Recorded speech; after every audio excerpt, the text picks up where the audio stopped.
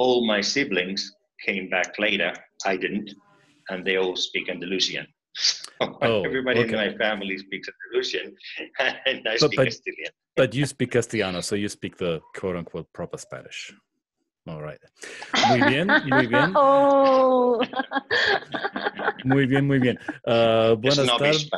Buenas tardes, guten Abend, good afternoon, good morning, wherever in the world you are. This is the Culture Talk, live from Madrid, Spain, via Atlanta, Georgia.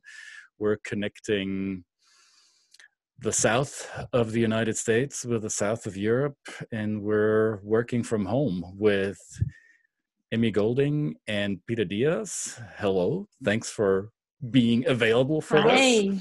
And thanks for having us. Well, it's a pleasure. Let me do some introductions here.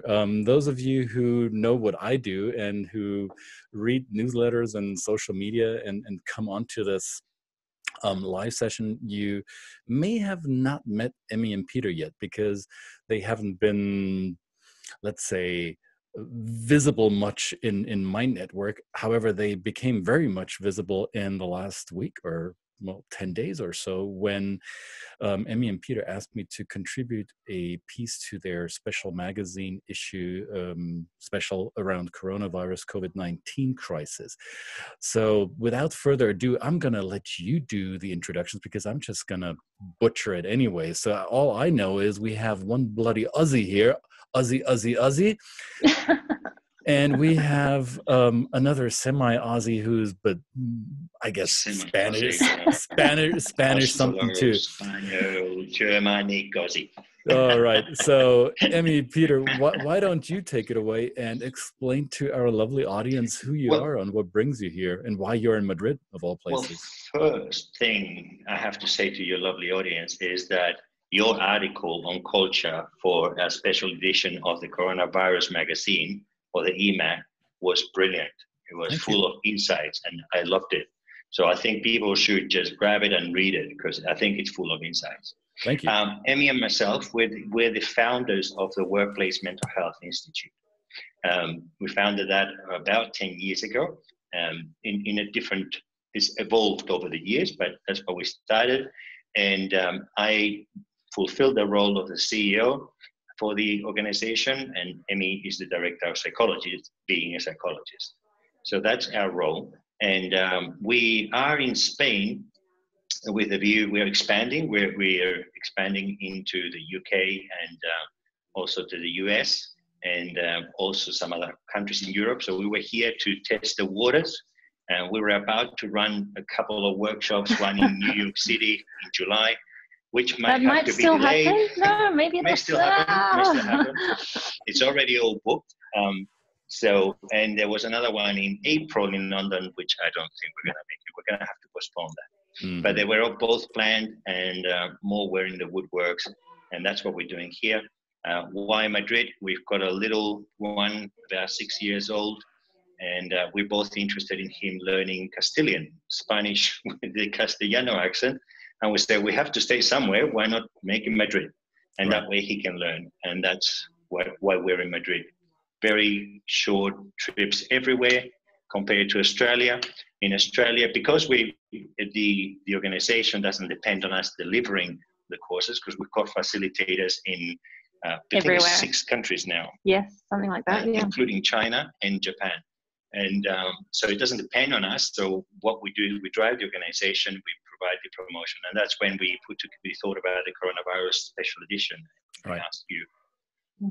Yeah. So tell me a little bit more about, I mean, I obviously know a little bit, but our audience may not know this yet. So the Workplace Mental Health Institute, which was founded in Sydney, Australia, what is the main purpose of it? Well, what do clients come to you for? What do they trust you with when you do your work? Sure. Well, I guess a bit of background as to how it started was we both worked in the mental health industry as a psychologist and as a clinical social worker. And, we're very well educated in how to support people with mental health issues. One of the things we noticed in the organization we were working with and many other similar ones was that while we're very good at supporting our clients, oftentimes we weren't really supporting our staff as best we could. And they too experienced, you know, stress, anxiety, all the things that human beings do. And so that kind of got us thinking to, well, I'm sure there's plenty of workplaces out there with similar challenges, and we founded the Institute. So we go out there and train particularly managers. That's our focus, because we find that managers are in key roles to make a difference. So we go out there and upskill them on how to have conversations about well-being, how to create environments that are supportive of people so that they can be happy and perform at their best in the workplace. Nice. So we cover sort of every part of the continuum, from, you know, when someone's really struggling, how do you have that conversation about mental ill health, to how do you keep everybody staying well and healthy and resilient and facing, you know, the everyday challenges that come up in life. And those everyday challenges have become different now all of a sudden, right? So yes. The managers are not necessarily going back to their offices anytime soon. And sure, there's a conference you got planned, or an event you got planned for, what was it, June in the US? And if we believe North American political leadership, it'll all be over by Easter, right? So so I'm counting on you being here. I mean, I don't want to make fun of this. I don't want to don't want to take this lightly, especially given the fact that you currently reside in a country that has been devastated by this crisis, and it's been just sad seeing and watching the news every day. So how does this affect the work that you do, not only in the service delivery to professionals who are now facing different challenges of being, well, in a good mental space at work because they're not going to the same place of work, and also kind of a double dip on that question, how is it affecting you as you're delivering your work, because you're working from home just like most everybody else is? So tell us how that's changing the way you operate. Well, with us about 7 years ago, we decided we needed expert mentoring and coaching and learning from the best around the world. So very early on, about 7 years ago, we got used to using Zoom technology, Skype, whatever. I think at the time was Skype, and then Zoom came on board. But we got used to seeing people on the screen and considering this face-to-face. So we gradually started training all our facilitators to be able to do this, to be able to do sessions, to be able to do webinars, to be able to do Zoom. So for us, this change technologically hasn't shaken us, because we're used to it. And by me, I mean our whole team is used to it by now. So in that sense, it has been good. But to be honest, if I remember back to when we started, it wasn't that easy. It really took a psychological shift to be able to look at a screen and say, yeah, I am talking to Christian. That is Christian. I can see Christian. And the first, and I'm on camera. And I'm on camera. And that's and okay. People are watching this. Yes. Oh my God. And they're going to be judging me. And it was a psychological shift. So I really empathize with what people are going through now of working from home. You need to think about things like, is my hair okay? In my case, it doesn't matter. But it used to matter. You did a great job, though. Whoever did your makeup up there, excellent job. Yeah. Thank you. I was fishing for compliments. Yeah, successfully. But yeah, there's little things that now have become second nature for us. When you start, can be a little bit stressful, can unsettle you a bit. Doing a training which is come second nature now online, or even participating as part of a training online, we can see for some people it's a challenge. It is a challenge. It is part of the stresses. And then they have little ones at home which may come around the corner any second, and they have to train them when mommy or daddy are on this kind of technology. This is a meeting, you don't come in. And they will test the waters. They always come in for the first few times to just make sure that you are for real. So I can see that the levels of stress of some people has gone up. Having said that, a lot of the corporations that we work with do have teams. I mean, we work with medium to large size and multinational corporations. So oftentimes they do have people in faraway places, in remote areas, And so they are perhaps more familiar with logging in through an online portal than some of the other organizations. So what I'm finding in the conversations that we're having in the past few weeks is that different organizations are in very different places when it comes to this in terms of what they've got set up, what their regular habits and practices have been to date. So I don't know. I think it was one of these calls that I had in recent weeks. Somebody introduced what they call the traffic light system. So they do the green light, yellow light, red light system for the little ones in the house. So they have found like cardboard stickers that they place outside their office or the workspace, so the kids know that if there's red light, there is only if the dog bit off your pinky toe, then and you're bleeding gallons, then you might disturb your parent.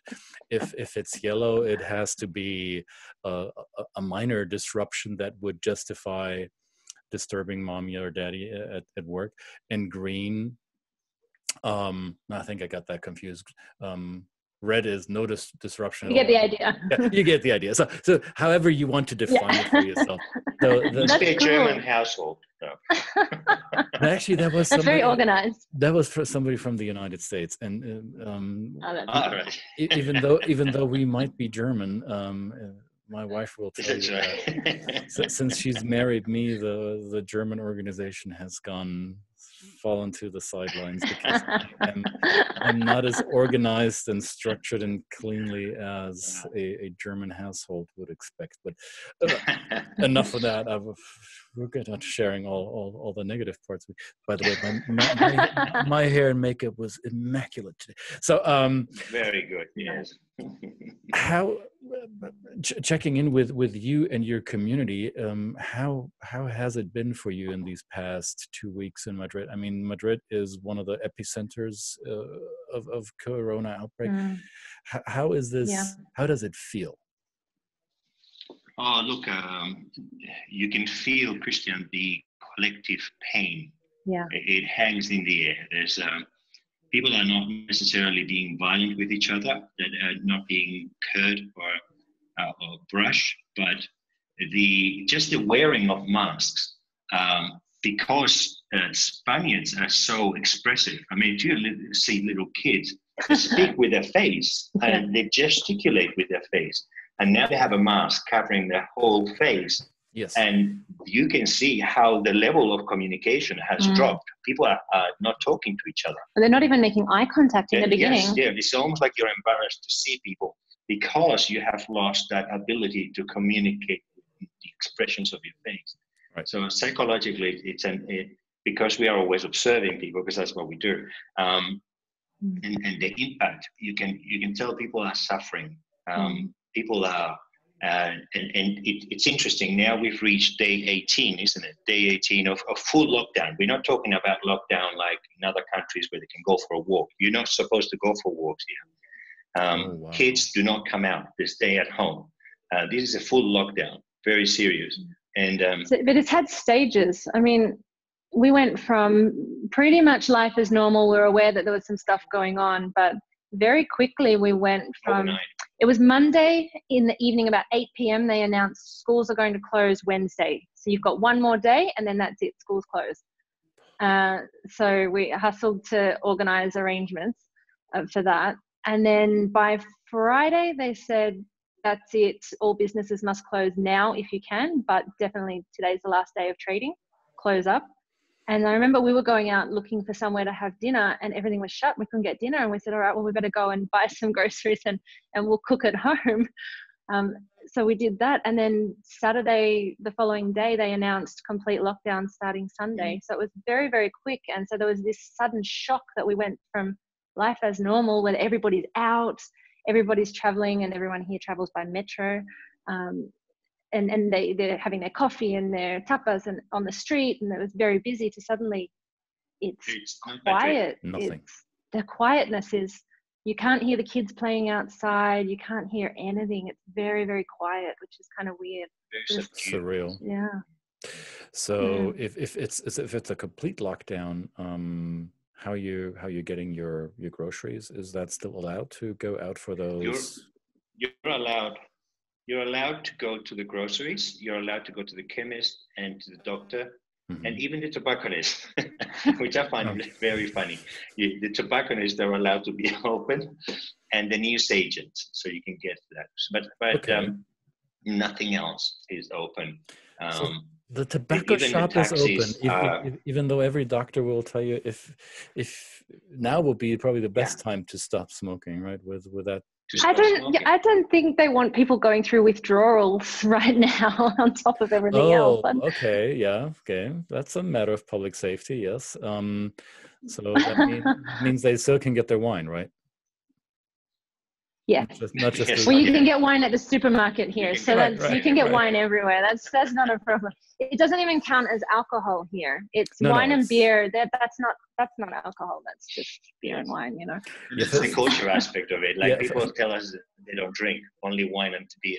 Exactly, right. So for those of you in the United States or in other areas of the world who are watching this, and your country may have gone through prohibition times where alcohol has been demonized and that mindset is still lingering on, people from Europe see that as part of the nutritional basket. And if you're in the Iberian Peninsula, or if you're in Italy or Greece or even France, I would say wine is a victual. It's a necessity of your daily consumption in moderate amounts.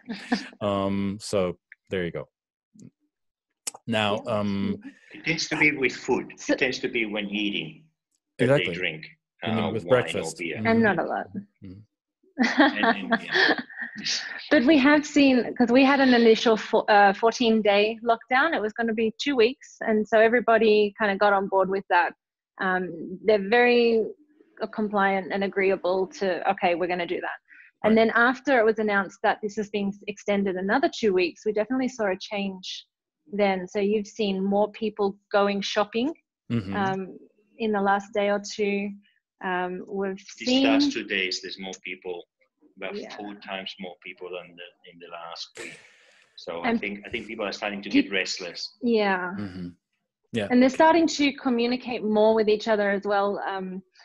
In terms of 2 things happened. We had that extension, and so I think people went, well, I'm tired of not seeing people. I'm going to make an extra effort to say hello if I do see someone, you know, passing. And we've been running up and down. I don't know if we're allowed to. Are we allowed to? We've been running up and down the stairs in our building for some exercise. So we haven't left the premises, but you know, occasionally you do see someone. We're the only ones, though.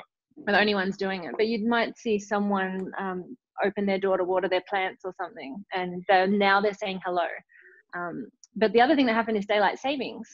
So when everybody goes out in the evening on their balconies to applaud the medical services, we can actually see each other's faces now, whereas before it was dark. And so we just had lights and torches we were shining around. Now you can actually see faces and communicate. So which that's kind of helped. For those of you who have never been to Europe during the summer, it's very interesting with daylight savings time in Europe. It applies to almost all of the European Union. I think Portugal is still an hour closer to the United States or to North America, but from Spain to Poland, Europe is in the same time zone. However, Spain is a 4-hour flight from Poland, and they're still in the same time. So it's interesting how your mornings and evenings look different in Spain than they would, or in Madrid than they would in Warsaw or in Belgrade, right? So one aspect that I would like to hear from you, because Peter, you speak Castellano, you speak Spanish fluently. Emi, I don't know, how is your Spanish? It's coming along nicely. Entiendo más que puedo hablar. Yeah, okay. See. I understand more than I can speak. Yeah, that's I understand about my more level. than I can speak. So I'm getting. Now the reason don't ask me to do conjugate verbs and stuff. who needs that anyway? Now, the reason why I'm asking this, and in our work, we work a lot with expatriates, and I've done several virtual expatriate cultural trainings in the last couple of weeks. I mean, let's face it, we've been doing this work just like you. We've been doing virtual training and coaching for years, so this is not new to us. The technology is familiar to us, and the formatting is familiar to us. It's the clients that are now recognizing, oh, we used to look at this as a semi-good option if we can't have face-to-face classroom style, but we'd rather have you come in to work with a client face-to-face. And I kept telling them, well, this is face-to-face as well. Don't we see each other? So now the market is now beginning to understand, okay, this is the only thing we can do right now. So they're recognizing the validity of virtual delivery, which we've been singing that song for years, and now out of necessity, which is, I think, the mother of invention or something like that, clients or the market is now beginning to realize, okay, this works as well. So, but what I was trying to say is in the last couple of weeks, I've been doing several of these expatriate cultural trainings, and the energy is different because now I'm talking to an expat who has just recently been moved abroad, whether it is here to the US or over to another location, wherever in the world they are. And the energy is completely different because now they thought they would be going to work, they would be making new connections in their new destination, they would learn to speak the language better, they would explore that culture in that corner of the world that they are assigned to, and that isn't happening that same way. So I'm wondering, how is it for you, Emi? You grew up in Australia. Now you find yourself in the birth culture of your husband's world, so to say. And how does that feel, being there and then maybe not being there fully? How's that experience for you? Well, I guess I do have I'm lucky in a lot of ways because I have been here quite a few times over the past 10 or more years. So I've already gone through some of the learnings about the culture and a little bit of learning about the language, but I've kind of already broken some barriers in terms of, I now know what are some of the things, what you can find in the shops here, what you can't, where you go for things, like just those little things that can make such a difference when you first arrive in a new country. And gosh, I remember trying to find blue tack the first one of the early times we came here. I couldn't find it anywhere. You know blue tack? Blue tack's the stuff that it's blue, and it's like a tacky gum that you kind of use to stick paper on walls. Oh, okay. Butcher's paper. Okay. Yeah, I don't know. It's actually the brand name. Yeah. And you normally find it in the supermarket or in a paper shop, a newsagent, something like that. It was in the hardware store. So it's like, it took 3 days to try and figure out where I could get this thing. And no one knew what I was talking about because it must be very particular. Was Eventually it right I found it. Now I know. So was it right next to the jar of Vegemite? No. I brought that with me. Of course, as a good Aussie would. See? Yeah. So now I know what I need to bring when I come to Spain, and vice versa. When I go back home, I know what I want to bring from here that I want to take there. So I've learned, so that really helps. But I guess as being here in this situation right now, I guess it just increases the level of uncertainty. Obviously, there's already enough uncertainty going on as well. But, there's things like, all right, well, hypothetically, let me prepare for worst case scenario. If I did get sick, for example, and the hospital system is stretched and they need to decide who to provide resources to, I'd expect they're going to provide it to their own citizens before anyone else. So that's sort of something that sort of just lingers in the back of your mind. And then we had the decision, should we... Hang on, I want to interject on that, sorry. Is that a real fear? Is that a legitimate concern? I don't know. Have you learned by now that since you're a legal resident of Spain, that you will be treated or will be provided with the same level of care as anyone else would? I haven't looked into the legalities around it or anything like that, but I guess from an emotional perspective, it's just that little thought that you have in the back of your mind that you go, even if technically they're meant to, would that actually happen in practice? I don't know. I know last year, I was here for a little while last year as well, and I had actually got pneumonia, and I was in hospital here for a couple of weeks. And the medical system is fantastic here. They're world class. It's actually really good. So I don't know what's going on right now, but I got fantastic treatment, and it was wonderful. I don't know what the situation would be right now. And as I said, I haven't really looked into it, but it's just one of those uncertainties that I'm sure many of people who are not in their home native country might be thinking about. Yes. And then there's the decision, do we go home, or not? And then the next question, can I go home if I wanted to? Is my airline operating? Are the airports open? Are the borders, that sort of thing?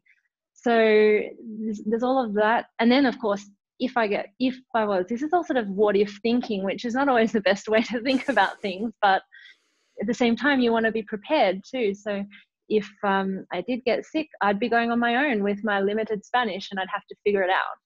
Right. So, that's something else that you go, right, because you do the best you can, and that's it. You also don't have the same level of connections and local support networks that you would have in your home country as well. So you're reliant on your own resources, really. Ecosystem. So for example, with the babysitting, we didn't have like a whole heap of friends and family members that we could ask for assistance with babysitting. So you pay for someone, which is fine, but there's just all these extra considerations as a foreigner you have to kind of think about. Now, even though I speak the language fluently, I'm not seen as a local. I'm seen as a gringo. Yeah. I mean, I've lived 49 years of my life outside of Spain. I wasn't even born here. So, yes, I speak it fluently, but they get surprised every time I speak it. because I don't match their reality.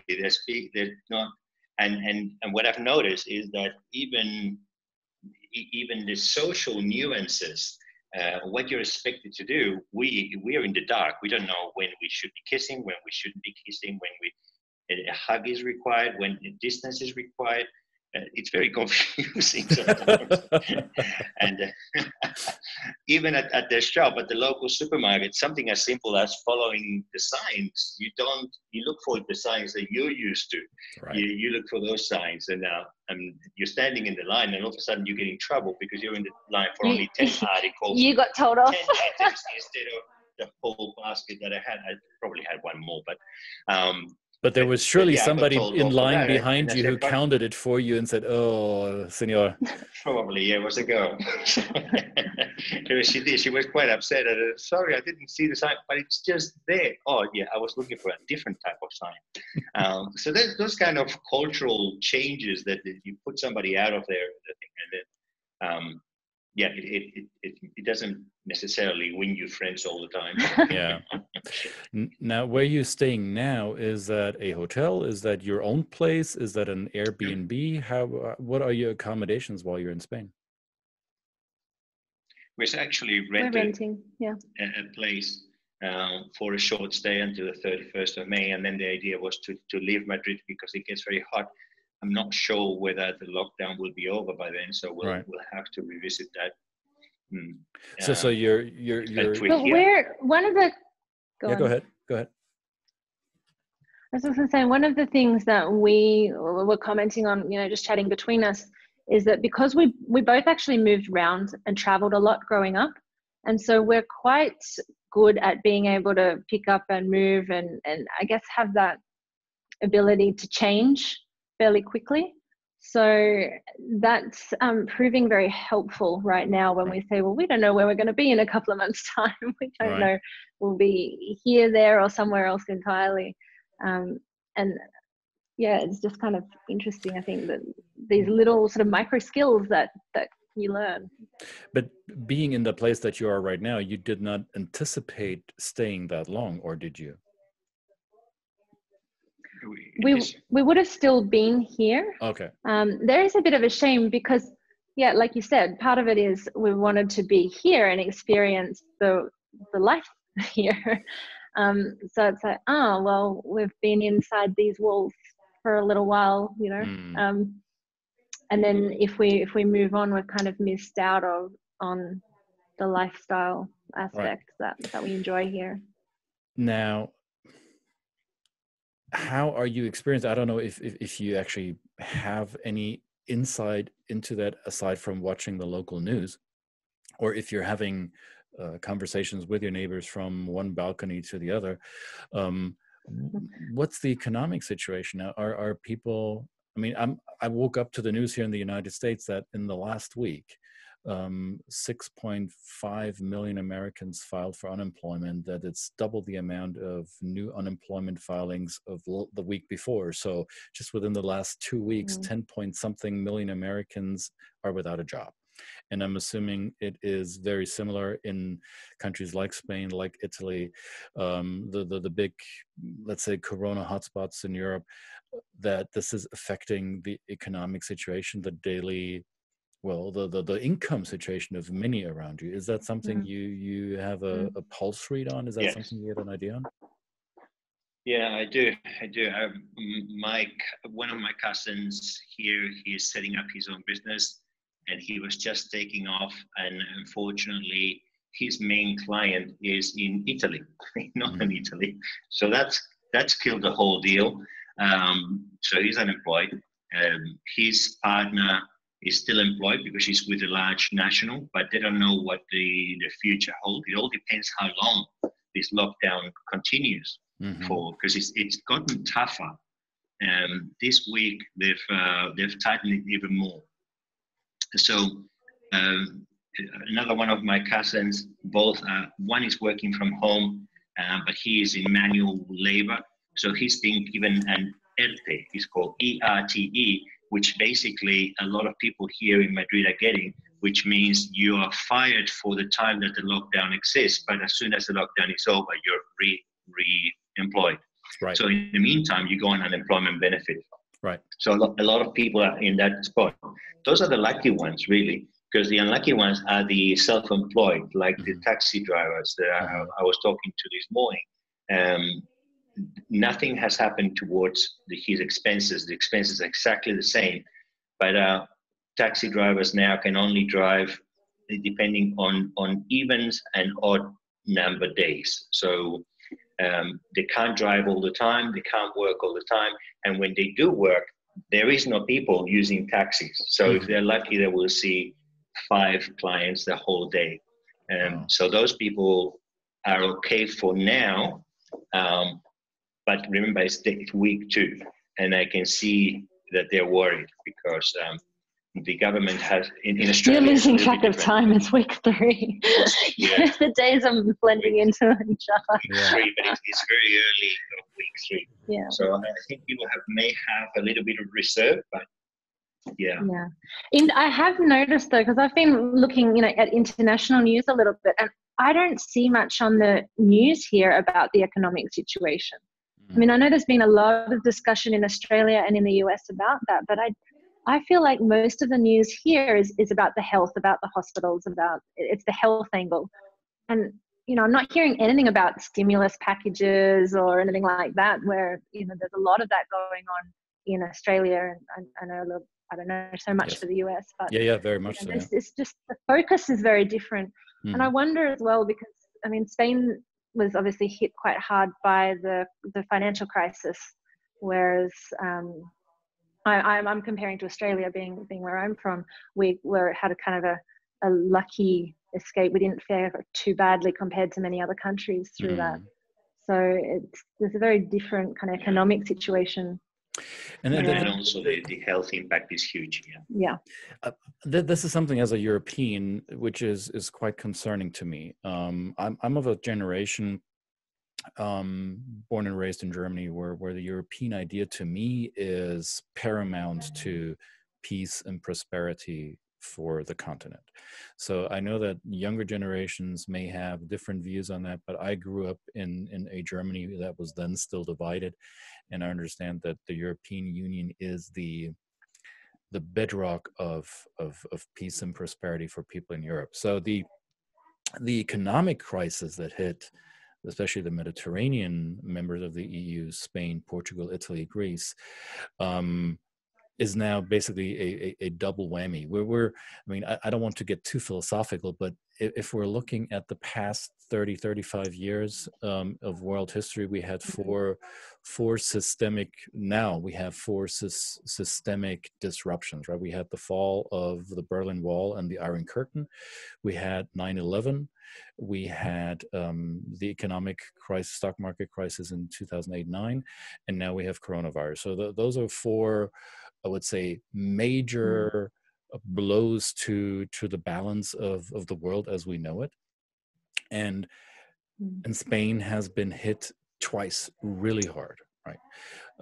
So I wonder how, when we come back, I'm not saying if, I'm saying when we come back from this, how will our togetherness look like? How will we look each other in the faces after this? How will we approach each other?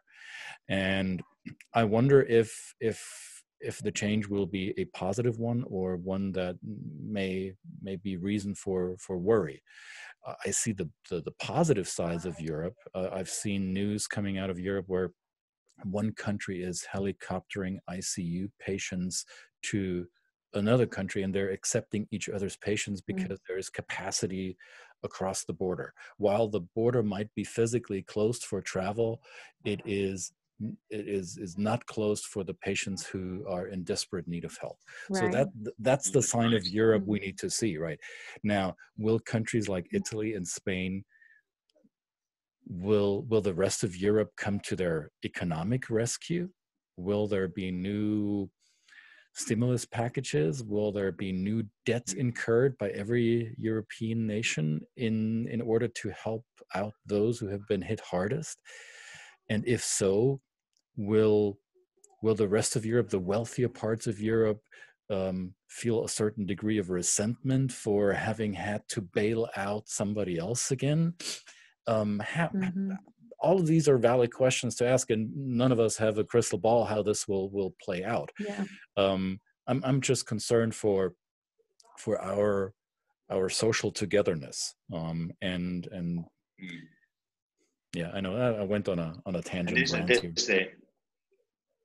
And Christian, it's not a weird tangent. I think it's a very valid one from a psychological perspective, which is what we specialize in. What we have seen is the closing of borders, to avoid the spread of the virus, which makes sense, but traditionally borders have existed to keep people out. And, so all of a sudden we are giving validity to the idea of Madrid has a border, and we're going to keep the people in Madrid inside so they don't spread the infection out. And now Spain has a border. So all of a sudden, something that we fought so hard to demolish, this idea that we're separate countries, that we're one Europe, in the matter of a couple of weeks has completely changed. And people are very aware of their territories again, even to the small level as a city, even within cities, where the pockets of infection there are, right, or contagion.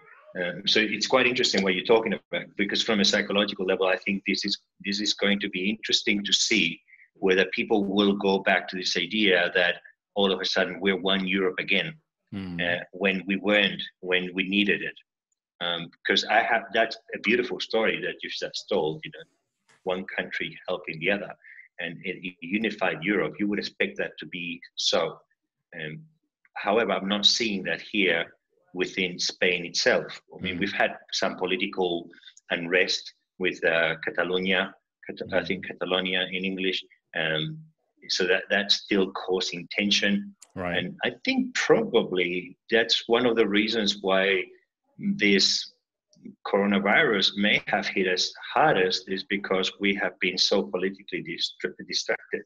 Leaders here in Madrid, they had one of the strangest elections in history, where they had no precedent for I don't know how long, because of the whole political maneuvering, which was right at the time when we arrived, which was right at the time when I noticed the happenings in Wuhan developing. Mm-hmm. And so everybody was distracted instead of paying attention to what was Right. happening elsewhere in the world. Plus, and it there might was be a the story reason why with it has caught us so unprepared. there was also the story that I followed only a little bit, but the king disowning or separating himself from his father Juan Carlos because he had some unsavory business things going on. So the son said, "Nope, I'm not having any of this." So in order to save the monarchy, basically. So a lot of distraction going on, right?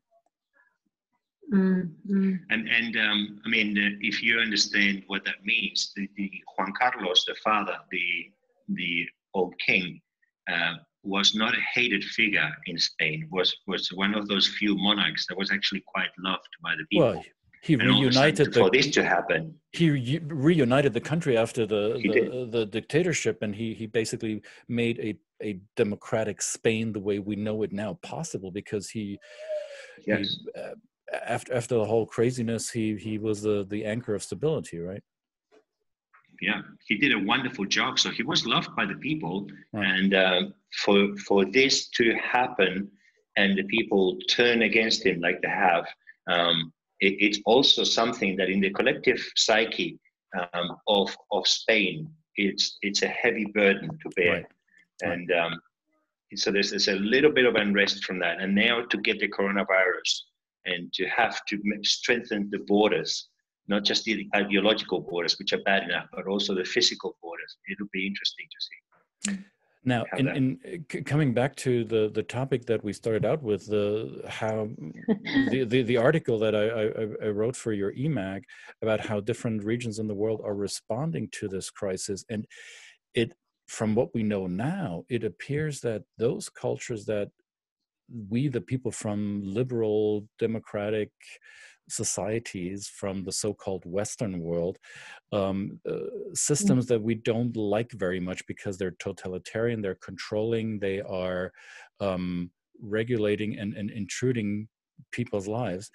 Societies like that seem to be most successful in handling the crisis. Look at Korea, look at Taiwan, look at Singapore, Japan, and China, where the control of people, the monitoring of people seems to yield, from what we know now, I'm no prophet here, but from what we know now, they seem to have been most successful in curtailing the flattening the curve, so to say. Now, this comes at a high price, right? And societies like Germany, Spain, Italy, France, they're looking at these models and they're saying, okay, do we need, instead of physical borders, do we need mind space borders? Do we need technological borders? Do we need to monitor our people and control our people in a different way? Are we as a Western society willing to give up these hard fought for individual personal liberties in order to stay healthy and alive? Good question. Can I from my psychological background, I guess one of the things we talk about, and I'm going to come at it from a very different angle, but one of the things we talk about in mental health services for people with severe mental health issues who, we have these situations where sometimes people might be at risk, usually of hurting themselves if they get to a very dark space. And we have laws that say if that's the situation that comes about as a society, we can put people in hospital, for example, for their own well-being, for their own safety. And generally it's called having someone scheduled. And we have this concept that's called dignity of risk. And it says that as all sort of human beings, we have, by virtue of being human, we have the right to take risks in our own lives. So for example, if I want to smoke cigarettes and I know that that can do physical harm to my body, but I have the right to take that risk with my life.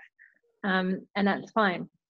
But there are certain situations where we as a society step in and take over. And there's this whole challenge that often happens in mental health services saying, well, where's that line? And how do you decide when the risk is so bad that you're going to step in and take charge and be paternalistic in your approach for the best outcome, so to speak?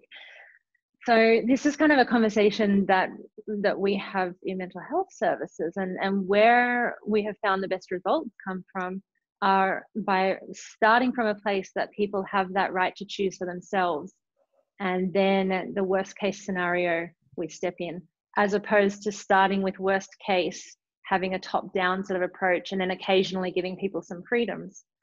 So I'm sort of viewing everything that's going on from this sort of lens of my background in mental health training around the individual's right to choice and dignity of risk. And if I want to risk, going out and getting sick, then that's my risk. And but how does that fit in with the health and safety of everybody else, and what's their right to be safe in the world as well? And then you can argue, well, they have their right to take their risk. And it's this whole sort of debate that I'm seeing replayed in a completely different way around coronavirus. And, it's like the cultural aspect to that's really interesting as well.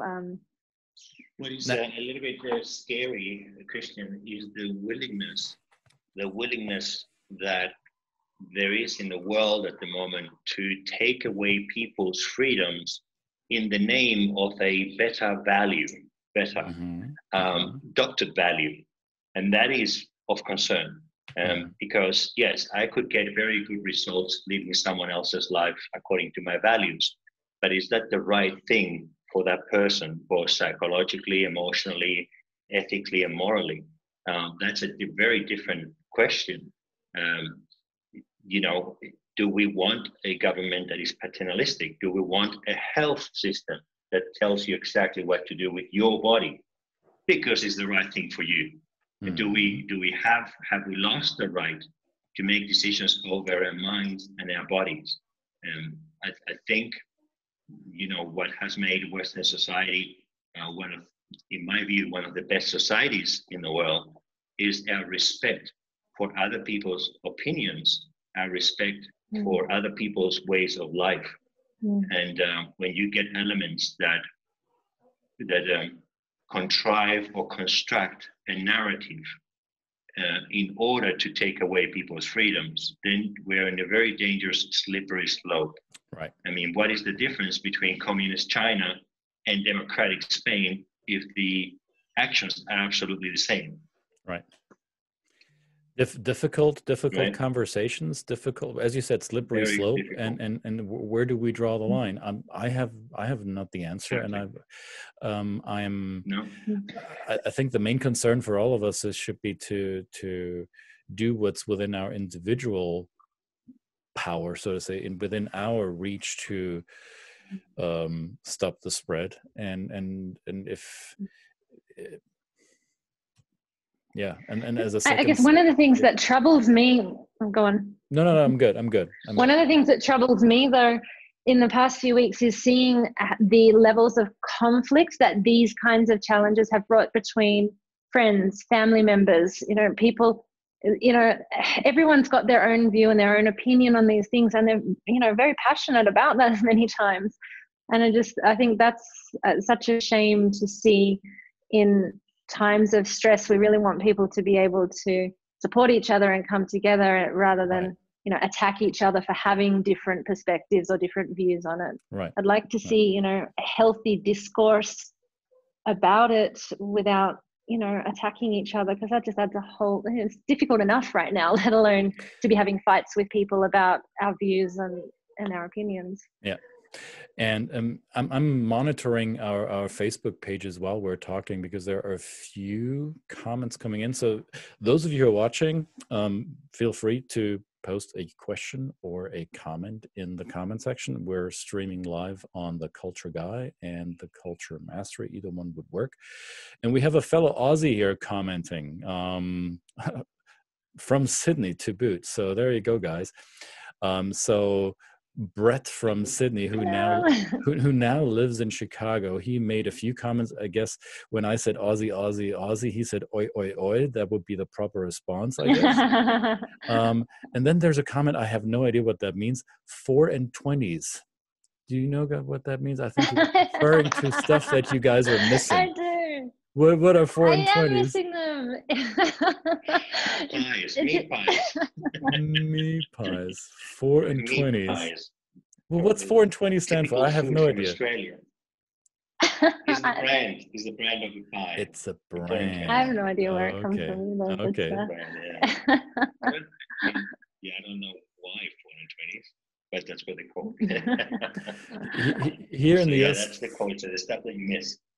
Here in the US, 420 refers to a date in April. It also refers to friends of a certain substance.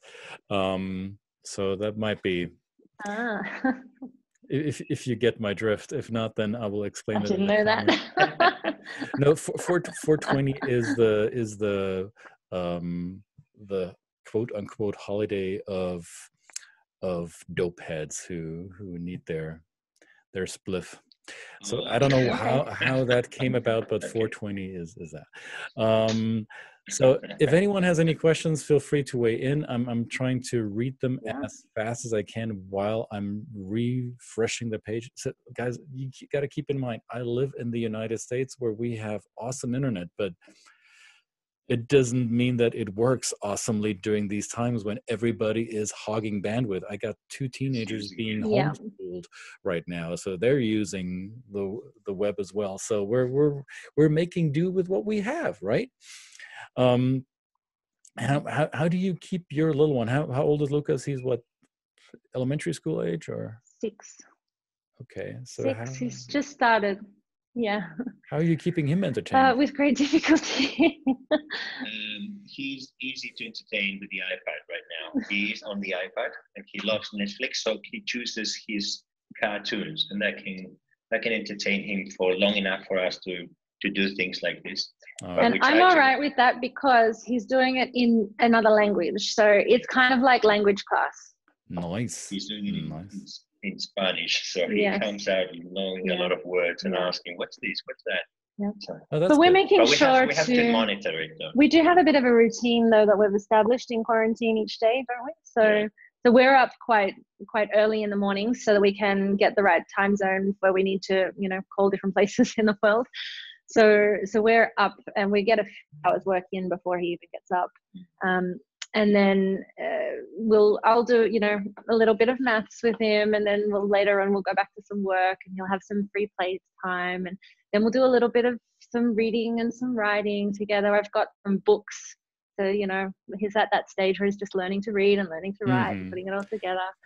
I've done the research and found different online applications to do different games. We've been around 3:30 in the afternoon. We go up to the stairs and we go up and down the stairs. So we bring him with us for the first 2 goes, and then after 2 goes, he goes, "Okay, I'm done."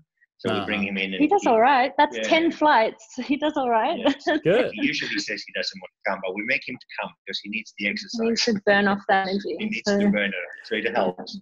I saw somebody post something yesterday on social media, and they said, if your brain is foggy, or if you feel like in this current situation you're in a weird mental space, then that means your body is not getting enough motion. So do something.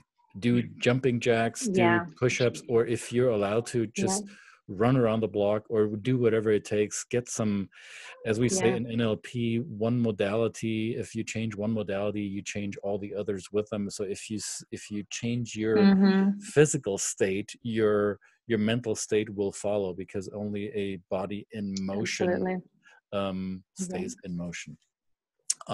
Absolutely. And the other thing is, don't be afraid of pain. Seek a little bit of pain in exercise. Right. You want to stretch yourself. Right. I mean, no ridiculous amount of pain, but no pain, no gain. That idea, and it really means that not just, oh my God, I have to move, but move to the point of, oh, I couldn't do another one. That's it. Right. That's a good thing. Keep stretching yourself. That provides the body a break. It actually has got a very good mental health effect. It provides your body a way of stepping out of your problems. Right. If you're feeling pain in the body, that occupies your attention. Exactly. So that's actually good for you mentally. Yeah. And then the other thing is, it. I mean, diet as well is it's so easy when you're stuck in the house to just go to your comfort foods and all of that, but it's more critical now than ever to be, you know, just doing those basics: diet, exercise, sleep. I mean, we all know it.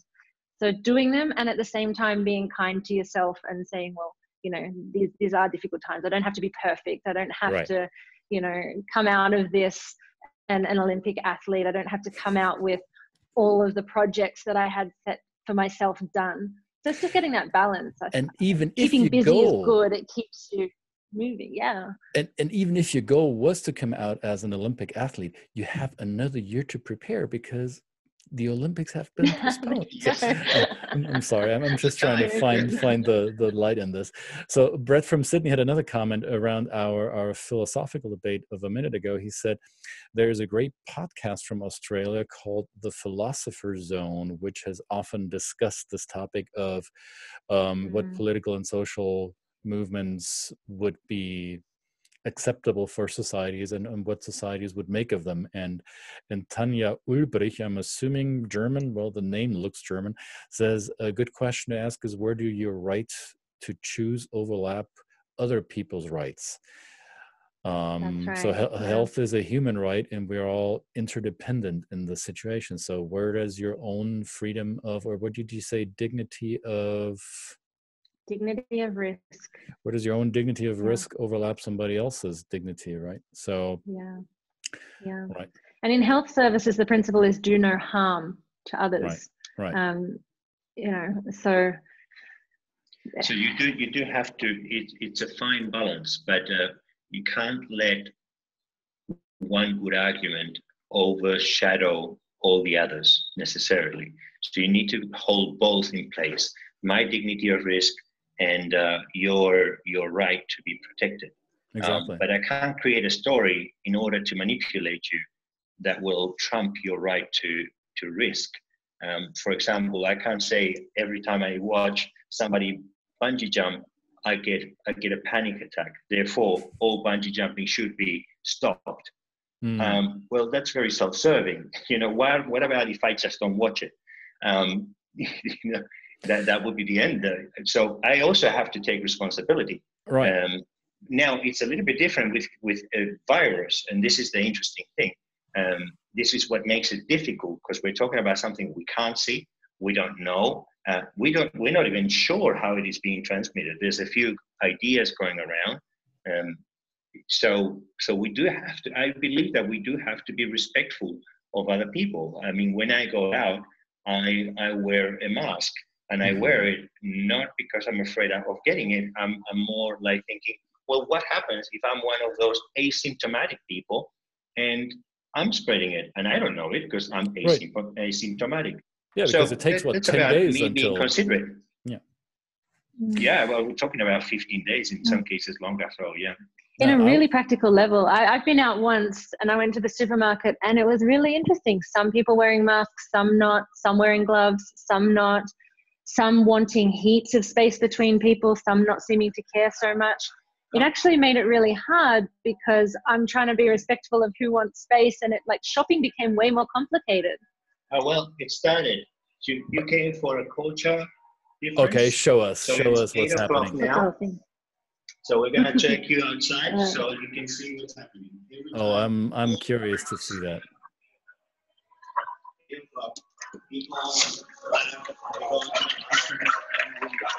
Oh wow! It's already started. The dog is complaining upstairs. So explain to us what's happening. So people are out on their balconies and people are coming out on the balconies. They're clapping. They're playing a very traditional Spanish song. I don't know if it's the anthem. I don't think it's the anthem, but it's a very traditional song. They're all clapping all around. And they're clapping in support of the medical staff, doctors and nurses who are. I think it started being in support of the medical. Yeah, they're including police. They're including the shopkeepers. They're also risking themselves for us. And I think now also they're clapping because it's fun and they want to be connected. Right. This is lovely. This is lovely. This is how we maintain right community. now all around Spain. Oh wow! And this is how we make sense of things. Yeah. All around Spain. So wherever you look in Spain, people are doing it. It's very beautiful, emotional. Yeah. There you go. Let us know if you want us to stay out or go in. No, this is beautiful. This is in fact emotional. Yeah.